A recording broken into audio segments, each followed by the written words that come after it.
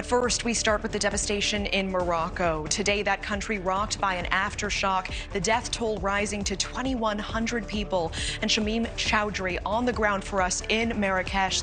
Shamim, I know that you are in front of rubble behind you, that rescue crews have been going through it.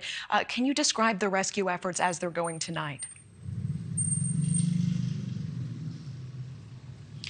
Well, Natasha, 48 hours after the devastating earthquake hit a large part of Morocco, rescue workers are racing against time to find survivors. Now, rescue professionals say that the first 72 hours after any earthquake is the crucial period during which survivors can be found.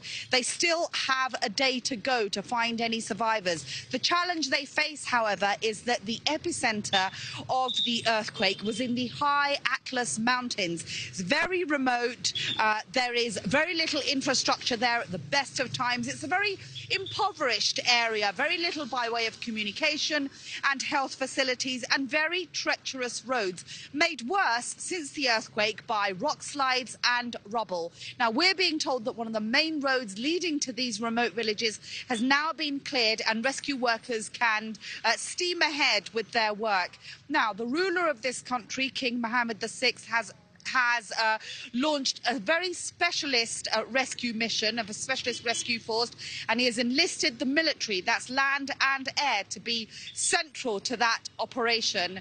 Now, I say it's a race against time. We have been seeing some very disturbing images that have been coming out from these areas.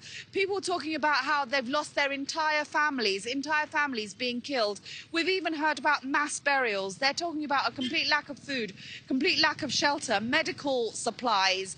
However, a local news agency has announced in the past few hours or so that the government has set up a special fund.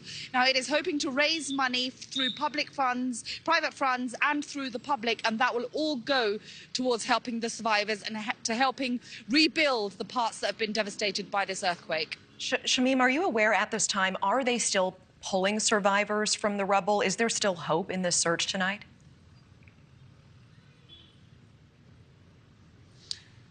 There is still hope, and we know that they are working around the clock, and they have been, and certainly they will be working through the night. In terms of survivors, a local agency reported earlier on today that an elderly woman had been found something like 12 hours after the earthquake struck. That's all we know in terms of numbers. There is still hope. There are still families who are waiting for their loved ones to be pulled out. It's certainly not unheard of in other cases where there have been earthquakes in equally challenging circumstances. People have been pulled out 5-6 days, even longer after the earthquake has struck. So people are not losing hope here, but there's also a very real sense of managing expectations. They know that as time goes by, the chances of finding anyone alive are slim, but they're not going to give up hope just yet. We are hearing reports of just droves of people still sleeping outside, afraid to sleep inside of a building as aftershocks are rolling through. Can you tell us, what are conditions like on the ground? How are people coping with all of this? That is very much the case, Natasha, particularly in Marrakesh, where we are. Now, this city is about 72 kilometres northeast of the epicenter. And it was affected by it, as you can see from where I'm standing. This used to be a hotel, and it's more or less collapsed, although we are told that there were no fatalities here. Around half a dozen or so people in Marrakesh have been killed.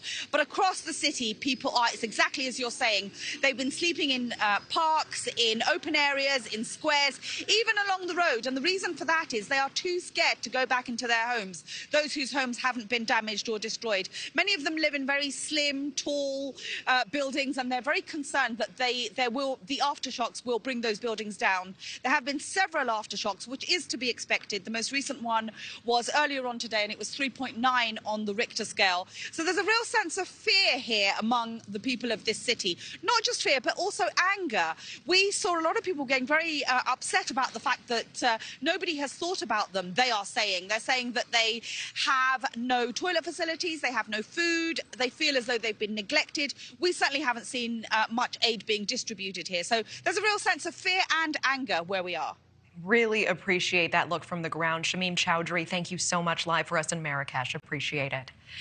Thank you for watching. Go to newsnationnow.com to find News Nation on your television provider. And don't forget to click the red subscribe button below to get more of News Nation's fact-driven, unbiased coverage.